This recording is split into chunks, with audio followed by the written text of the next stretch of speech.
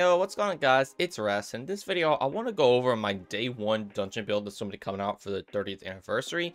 Now, this is obviously a build that you can run in pretty much anything in this update, but I figure specifically I want to talk about the dungeon because I know a lot of people are going to try to complete that day one, obviously going into it fresh, and they're going to want a build for that. So this video, I hope it's going to help you out if you play a Warlock, because this is what I'm going to be running, and this is a pretty normal standard Warlock build that people have been running for a little bit, but this is involved all around the Stasis subclass and some of the buffs that we're going to be getting with the 30th anniversary. So starting off with weaponry, let's just talk about it really quick. I have a Fatebringer, I have a Cartesian Coordinate, and a Sleeper Simulant. Now I'm running a Sleeper Simulant because this is actually going to be getting buffed. It's going to have 4 in the magazine, which is going to be really good, and it's actually getting its damage increased a little bit as well. Now you might be wondering why I'm not running something like Black Spindle, and that's because I think it actually is going to be pretty good.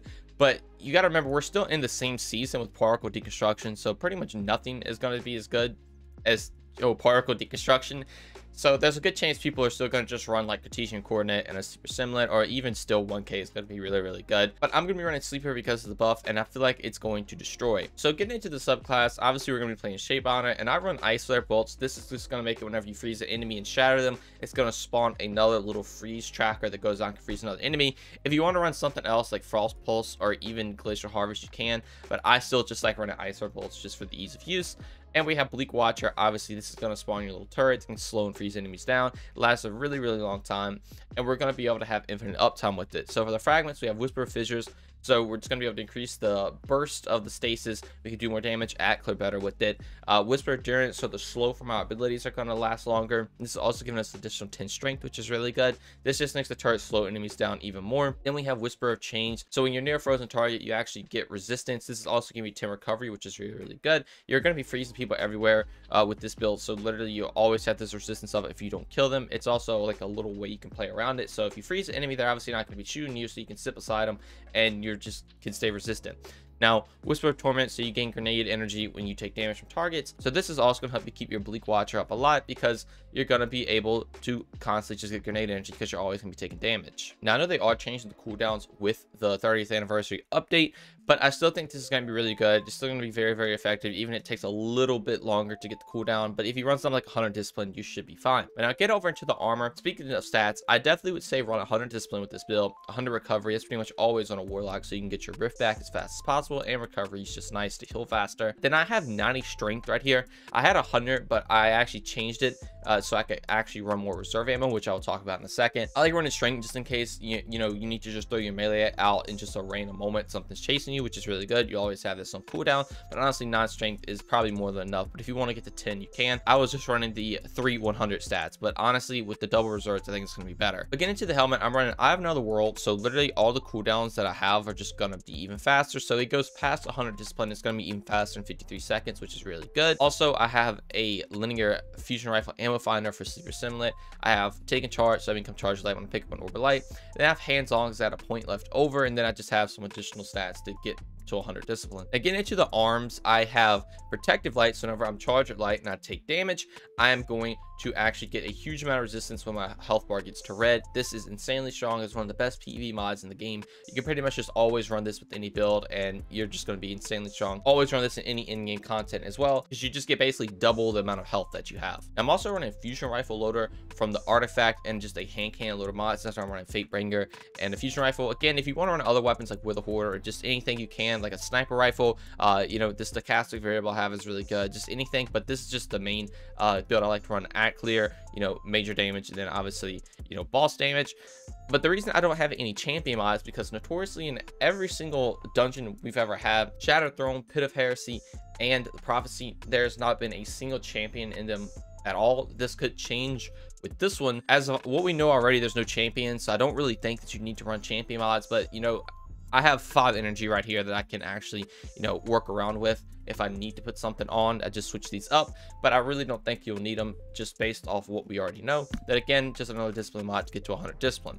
Now, on the chest piece, I have 1 point left over, so I just put Shield Break Charge on, so I can just get a charge of life if I break a shield. If you want to run something like elemental light right here, so when you kill enemies with your super, you can spawn well as you can. This is just kind of one of those things you should do when they're left over. But I have 2 linear fusion rifle reserves, and the reason I have this is because if you don't know, with double linear fusion rifle reserves, you're gonna be able to carry 16 shots with sleeper simulant, and it's also getting buffed to have 4 in the magazine. And with the catalyst as well, that is what is getting you to 16 shots. It is insanely good.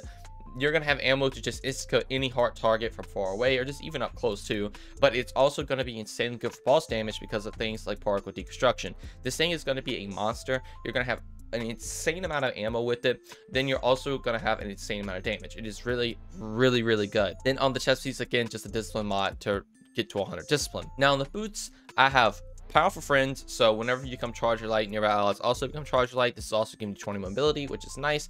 Then fusion scavenger, so I can pick up more ammo for my Cartesian coordinate and sleeper simulant, which is nice. Then 3 strength mod to round everything out. Then on the bond, I have obviously particle deconstruction, and also have radiant light, so whenever I cast my super, all my allies become charger light. And this is also going to be 20 strength, just like powerful friends is going to be 20 mobility. So the way this combo works, if you cast your super, you're going to get your allies charger light. If they're running powerful friends, in return, that's going to get you charger light. If you're running powerful friends, then that, since you became charger light, you're also going to get in the charger light, and then again vice versa, and you just get to max charger light. It just bounces off each other. It's really strong, and this even works with something like taking charge as well. You just pick up an overpower, so you're always going to be charger light with this build. You're always going to have protective light active, which again is essentially just doubling your health if you really try to think about it.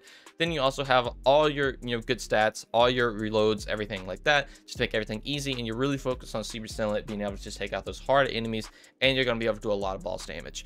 And then for the subclass, you have your Bleak Watcher grenade, just slowing everything down. You have Icer bolts, freezing everything on the battlefield. You're shattering everything, slowing everything down, getting a bunch of grenade energy back, and just being super duper tanky between protective light and whisper of chains. And this is just going to be a very strong build. I guarantee this is probably one of the top builds for Warlock right now. I would definitely recommend running this if you are trying to get a day 1 completion of the dungeon, which I feel like most of you probably are if you're watching this video. But I also would recommend having access to swap to things like Lunafaction boots and your well if you need to, because obviously in bossing situations, you might need to use well, to do more damage. But again, just for the main thing of the dungeon, just getting through, I'm always going to be running the Bleak Watcher grenade, and it's going to be really good. I also would recommend having focusing lens as well. So again, if you do play well, so you have 100 on your team, he can throw his super, you can stand in the well, and then you're going to be doing more damage as well. Definitely have particle deconstruction and focusing lens unlocked on your artifact. And honestly, that's about it. Just make sure you have enough energy to put some other stuff on if you need to change it. But this is the main build right here, and I really hope this helped you guys out. If it did, consider doing all the normal YouTube stuff. It really helps me and our community grow by getting these videos out there for everyone to see. I truly appreciate it. But thank you all so much for watching, and I'll see you in the next one. Peace.